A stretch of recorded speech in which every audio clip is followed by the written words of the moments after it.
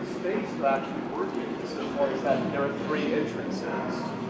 So the narrative kind of has to make sense no matter which way someone comes in.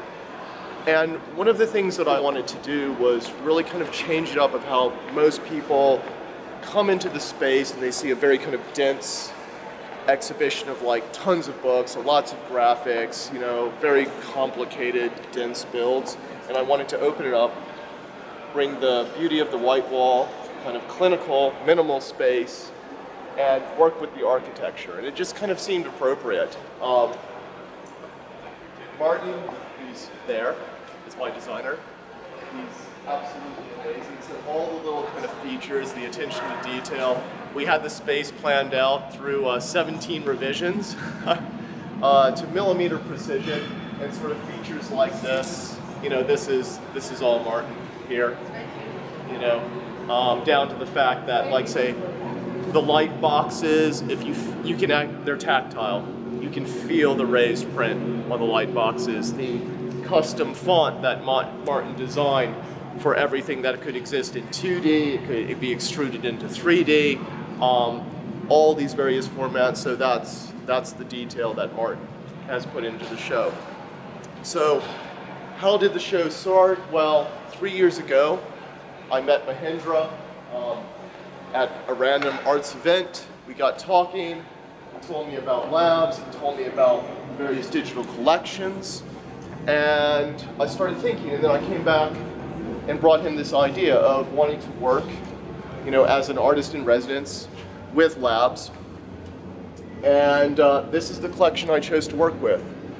The 1 million images from Scanbook's collection. Now, funnily enough, this collection, I was taking Rolly through the other day, and he said, well, you know, this collection is really funny because, of course, Adam Farquhar and people in digital scholarship just kind of uploaded it and then told me about it, and it was great. I said, well, Rolly, I've kind of named it and then just kind of told you all about it because there was no name for this collection. I said, well, I decided to give it a name. And I always name things as they are, so it's 1 million images from Scanbooks. And it exists on Flickr Commons, and the reason I wanted to work with this collection is because it is out there in the public domain, on Flickr Commons. It's free for anyone to access, and it for me, just kind of really sums up what a digital collection should be in this day and age. Very public-facing. So with that, the first thing I wanted to do was show the collection itself in both the digital form and the analog form as well, because now a collection, in my mind, we shouldn't think of a collection like this as, oh, it's a digital or now, you know, it's a collection, and it happens to embrace both sides and bring them together. So we start with 1 million images, and then of course through tagging, through various machine learning algorithms, and also in AI networks, and individuals, volunteers who tag the maps. They actually tagged 50,000 maps through those various processes. From those 50,000, then I started drilling down. So I've done a lot of work with big data, but big data, people think about visualizing everything. I didn't want to do that. I've been there, done that. For this show, I wanted to take a more small data approach where I was going into the collection and using big data methodologies to identify small bits of data, individual items, bringing them out of obscurity and sort of back into the forefront. So the 50,000, I then started developing search strings, thinking about what I would do. I narrowed those down to about 2,000. And at 2,000, I just started looking through manually, because 2,000, that's a human sort of friendly kind of number. I spent a few days looking through those 2,000 maps. And what I decided to do was actually, I was reading Calvino's Invisible Cities at the time. I've been thinking about that and this idea of maps and our connection to maps, how the notion of maps has changed over time. You know, in the 19th century, a map was a map is a map, but in the digital age, a map has taken on new meanings. We think about psychological maps. We think about sort of like mapping out processes. You know, mapping is very, its definition has really changed because of technology, I think. So I thought, okay, let's work with maps, and let's also work with cities and urban maps. So I started exploring the collection that way, and I narrowed the 2,000 down to a short list of about 100. And then I took the best cities, you know, the best maps from each city, and here's my little short list here. You know, in digital form where you see the maps, but also what I began to realize, and again what makes a digital collection special, is that every asset also tracks interactions. You have the tags, you have the favorites, the view counts, and I started thinking, okay, well, in terms of creating work, maybe I wouldn't just use the digital resources and sort of use those to create works, but I could actually, it was this bit, the metadata, that sort of liveness of the collection that I could use. And then in terms of what maps I would select, this is my Dr. Phil Hatfield case here. I told him today. So Phil is the head of the Eccles Center here at the British Library. But before he was the director of Eccles, he was the digital maps curator. And early on in the project, I was talking with him about sort of, well, what are these maps that I'm looking at? What is their provenance? Where do they come from? What is their context, their history? And he opened me to the idea of that a lot of these were coming from guidebooks. And most of them were based on Western cities, because in that 19th century period, it was sort of the rise of a new, affluent middle class that was interested and could afford to travel, you know, traverse the Atlantic and visit cities in that sort of, in the Western world. So I said, okay, that, you know, it's guidebooks. And again, sort of the relationship between then and now, Google Maps, TripAdvisor now, back then it's the Cook's Handbook. So this is the sort of little display I have kind of in his honor, which shows the guidebooks as they are. You know, as you know, you would take these, they were well worn, used, you would go out, you would travel the world with them. And then sort of kind of to jump in another direction. So now it was time to pick the maps. Now it was time to think about how I would take this and create artworks out of them. Well, an artistic process is always like a dialogue between, you know, time, money, resources, space, what you have to draw upon. And I wanted to work with the architecture of the building and the space that I had. So I thought, okay, we have enough room here for 4 major installations. You know, 2 more, if there's more, it's too crowded, too few, and it's barren, so no. 4 major installations, and I thought, for the public, 1 map, 1 installation, it makes a nice sort of relationship. And then in terms of picking those cities, it's like, okay, at first I was thinking about cities around the world, but the collection really is only Western cities. So thinking about the West, thinking about that transatlantic divide, and if I did 2 and 2, what should the cities be? Well, in Europe, obviously London, obviously Paris. And then on the other side, obviously New York, and obviously Chicago. So from that, I then did a further selection.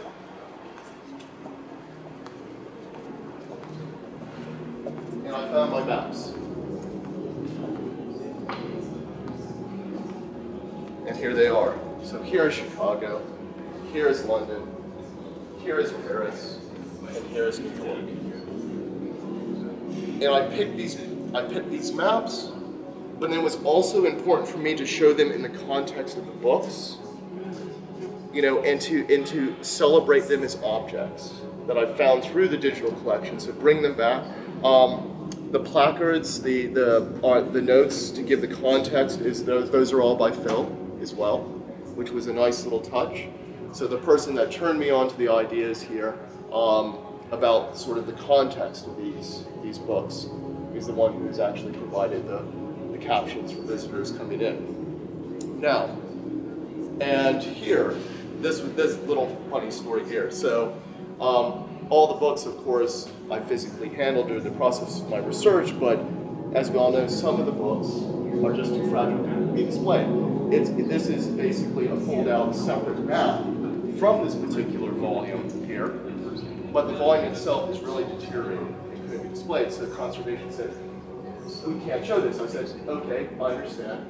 but then we're going to actually show it in its safe box, its archive box. And the exhibitions officer, Geraldine, I was working with for a long time to explain to conservation why this was important to me. And it was, and for a few different reasons. I mean, in terms of the concept, I like to show things as they are. And also in terms of the library, it also shows why the digital is important. Because as things, a physical object integrates, how do you provide access? You provide access through a digital collection. So there became my maps.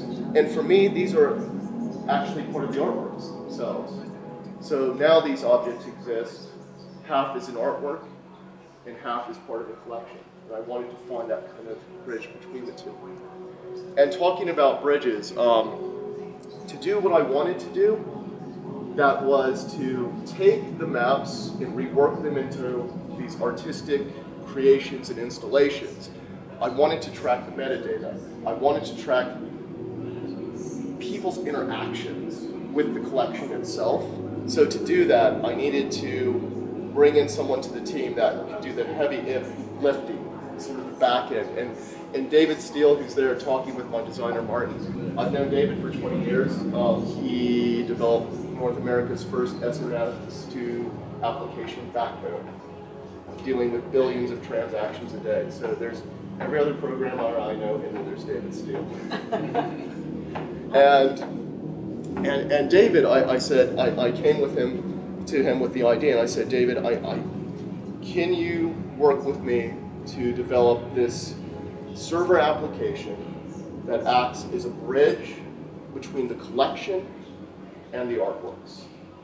That will basically it will track what is happening to the collection every day, save that information, and then use that plus my own artistic kind of designs and instructions to generate, for every map that we choose, a source data, sort of image data that gets generated every day.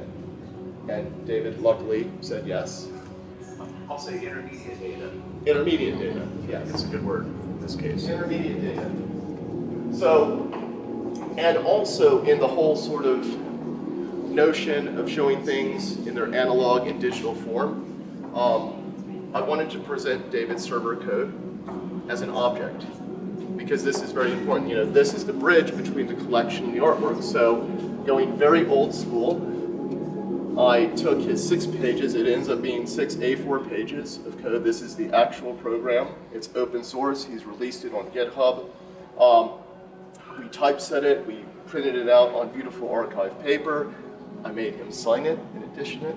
And you have the analog form and you have the digital form, which is also kind of funny because it's such a small program and it's sitting on a 16 gig stainless steel flash drive. It's really only a few kilobytes. Yeah, yeah, absolutely. 16 gig flash drive. And you were telling me that back in the day you used to do, programmers, they would print out their code and you do code reviews. Code reviews, or just to look through it, debug, I mean even debugging. Yeah, it was really common, but not for the last 20 years or so. and never on sort of like fine art, cotton, archive paper. Certainly just office paper, of course. Yeah. So, and creating it also as a manuscript for the library. Yeah, that's what. And according to a few people here, like Adam and Jamie, we think this is the first time that code has actually been showcased as an object in the British Library, which is quite special. So now, on to the 4 artworks. Fantastic. So, what I wanted to do, so David's server application was going to generate a set of intermediate image data for each day, for each map that I would basically designate. And then I would take that data and I would do further, like multiple layers of processing and transformations, and then bring it into some kind of aesthetic form that I wanted to pay homage to the city itself. So this is Paris. This is Paris here. And for me, Paris, it has that unique star-shaped pattern. It is a city of precious material, of beauty, of wonder. So here, this is images from data points from 2018. I decided I wanted to go very old school. This is 24 karat gold leaf on 100% cotton board. So I took the cotton board, I hand dyed it, I sealed it, I gilded it, and then I took David's, the server output for these days. And then I did a series of reprocessing. I used old school like digital print techniques back in the day of like where you would produce, you know, black transparency film and use that to make your plate and then take that to your litho press. So I used techniques like that to come up with these images. They're printed at 1200 DPI on the latest generation of direct-to-media system. It's actually a £1 million system. And I know there's a company in the Midlands that I've known the director for years. He loves my work, and his eldest son basically booked out the machine for a day and just sat around with me. They're so beautiful. I hope they'll be displayed in the library. Sorry? I said they're so beautiful. We ought to find places for them to be. Afterwards. Yes. Well, that's a conversation. Conversations for the future. I just think they are very beautiful. So it is the finest, so everything is by my hand. So I then took those, printed them, cut them out, and then so it is a print, but then I wanted to make it kind of an object, so it's then other archive materials floated out, and then it's box framed. And so it's this print object, something very precious, very one-off. I have signed them on the back, but I don't like my signature to pollute the beauty of the aesthetic, so it's on the back. But these are one-off, unique objects, which also hark to, Phil opened me up to the notion, to the notion that the maps in the books were actually based off of, you know, sketches of really big maps that were the one-off maps and the precious things that people would pay to get access to. So it's also kind of an homage to that. And then these are data points from 2018. So it shows the progression over time. So this is the 1st of January, the 2nd of April, the 2nd of July, and the 1st of October. So you have 90-day intervals. So you see how, because the server application takes my instructions. So if you think of the American conceptual artist Solowit, it was all about sort of defining instructions that then a gallery or a museum or someone else would then like paint and through instructions on the wall, and they would paint the color fields. I work in that tradition, but now it's done through, say, a server application that David's produced, where he has my instructions, but on any given day, we have different variables because time moves forward, so we always get a little bit of change through variable of time. But we also have the interactions of the collection, of people on the collection, which David, because he doesn't like people to game the system, he takes those sort of the tags and the view counts, and he changes them into a cryptographic hash. And that hash is then used as a variable to also, the technical term according to David is perturb.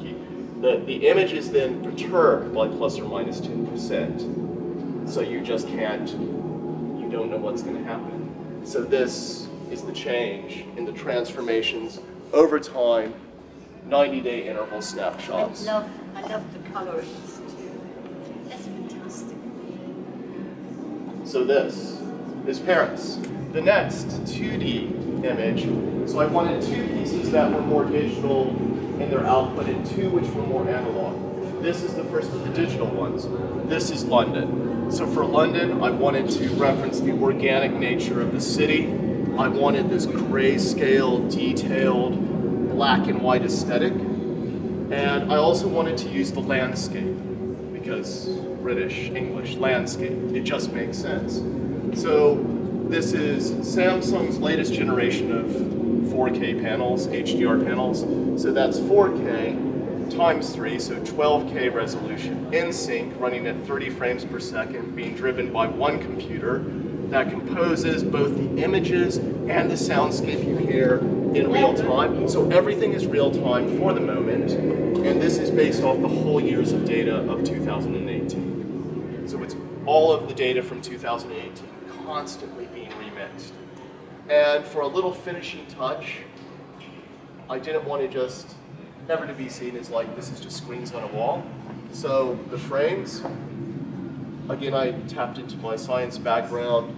They are gilded with sterling silver. and then I've chemically distressed them and sealed them to complete, everything by my hand. So it's funny because it took me about a week to do the frames because it's such a complicated and fragile process. And during the install, because the screens are so expensive, I was like, if we break a screen, we're okay. It might cost us 2,000 pounds, but we're okay. I said, we can't break the frames because I can't redo them. So this is London. Over to this piece. This is Chicago. So when thinking about Chicago, I always think about Frank Lloyd Wright. I'm a big fan of his in terms of and it seems so appropriate for this show, talking about cities and building and referencing architecture. And one of the things that I love about Wright is that, he takes modernism in terms of the architecture, and he was just such a pioneer for taking, for his time, the leading industrial process and blending that, hybridizing it with like traditional materials and craft technique. So for this piece, the data point is actually his birthday from 2018. And I took the server output for that day, and then I transformed it into a vector path. And the vector path I then transformed into a tool path, which I then worked at a fab lab. It's a local fab lab in Coventry that I used their big laser cutting machine. And I manipulated the hardware to do not an etch, not a cut, something in between. So it's like this deep route. I was able to get the hardware to do this deep route and on that tool path, and then route out that design onto wood. And the wood is hand finished by myself, Sapele hardwood. So Sapele is the mahogany family. So I made the design. I went to Birmingham's biggest lumber merchant, bought out all their big Sapele boards, got this machine, hand finished it down into the various blanks that I needed, took it to the fab lab, did the laser routing out, and then filled the routed channels with a UV reactive pigment. Sanded it down several times, and then hand finished it with Danish oil, which is a traditional process in woodworking. So I wanted to create something that was an homage to Wright, that was unapologetically digital. You get the feeling of a circuit board, the technological feel with the glow, but at the same time, it's hardwood. There's imperfections. It's my hand finishing. There's a lot of, it's all of me. Whether it's a craftsmanship sort of woodworking process or the digital process, it's all by hand. I used to work at King's College in Digital Humanities as an artist and researcher in residence, and Harold Short, I don't know if you know him, he was my first head of department. He used to always talk about the craft of computing, and it's something that really has always stayed with me.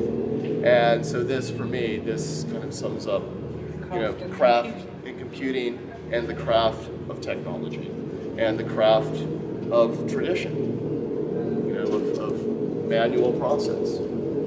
So that is Chicago. And then It's kind of wonderful about the finish. You want to use manual. The very high-tech stuff. I've always tried to do that. And this here is the final installation, which is all digital. This is New York. Now, again, paying homage to New York. New York, everyone sees as the city that is always changing, never sleeps, completely reinvents itself, reconstructs itself.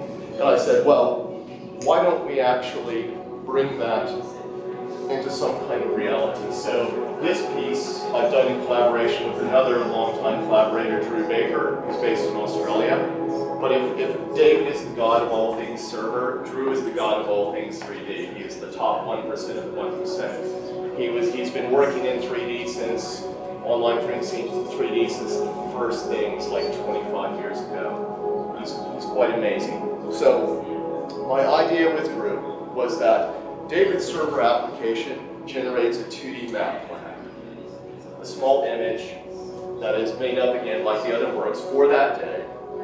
Drew has done this in UDT 3D, which is a games engine. So his engine connects, his program connects across the internet, pulls in that map image, and then takes that 2D map plan and extrudes it into 3 dimensions, into a city. So, like, I did the texturing and the modernist design, Drew did other kind of architectural features, kind of like, I guess the analogy is we created the Lego building blocks, that then the map plan that are used as a city is extruded. And then you have the styling view in the top 20%, and here on the Oculus you have the street view, where you put your glasses in first. So through and slide that, where you're in the lower sort of floating above the street view of the city. That's fantastic. And then again another soundscape, an algorithmic soundscape to kind of complete the experience. Because in traditions of VR, it's not just about visual senses, but it's about sound as well. It's about a communal space, which is why. Yes, yes. So basically it's an automated, a random viewpoint as you're going through the city, but then you decide where to go. And if you're ready to slip off. And then in terms of, as a last little kind of Easter egg, I decided for this piece, if we go to the map where it's based on, most people think of New York, of course, as this big giant grid structure, which it is now. But I found, it's a 19th century book, but it actually, the map is of New York when it's just emerging from 1760, 1766, in that sort of age where you see it just kind of starting to emerge. And I've spent so much time in New York, and some of the streets are still there today, but it's sort of like in its earliest form, and then that, it kind of takes it to this imaginary sort of like so far future thinking form. So that was another little thing that I was thinking about there. I wanted the exhibition to be a gateway to the collection itself. So we have a QR code here. Anyone on their phone, most people do have QR code readers, and we do this, and then we interface straight to the source map. But basically, it gives you straight to the Flickr collection. There we go. And not only does it allow you to have access into the collection this way, so the idea of the artwork kind of as an interface to the collection, but because this is changing every day, because every day is a new city, because that our interaction we just did now informs how tomorrow's city will be generated. So it's that, so people will say, is it an interactive exhibition? It's like, well, yes, it is. Just not how you would traditionally think of point and click. Yes. Yeah. And the last thing that I really wanted to highlight with this show was, because I've spent a lot of time in research, I have been part of like a visualization lab that was in the University of Warwick, and then went to King's College for the better part of 10 years, and I still have a lot of colleagues in HE. And a lot of the work that sort of researchers and librarians do just gets kind of unnoticed, or members of the public would be like, oh, well, so what? Even if they knew about it, they'd be like, well, so what? Why is this important? So one of the things that I wanted to do with this show was to wow people with these creations, but also show the importance of all the work that has gone, you know, from the first digitization projects. I think the first important one here was like Beowulf, which actually one of my heads of department was involved in. You know, it's just millions of hours. All this resource has been put into developing these digital infrastructures, which most people would say, oh, well, so what? And for me, my answer is, do you like this show? And I've seen members of the public like peeking in, fascinated by it. If you like this show, you have to pay credibility and you have to pay homage to that 20 years of work, because without that, this does not exist. It's really as simple as that. So yes, it's not just me, it's my collaborators that I've worked with, but it's also all the work of the library, you know, over those 2 decades. Now you're just simply going to say that when you stand up. That is just, all you can just talk as you've talked to me. You don't need a script like I do.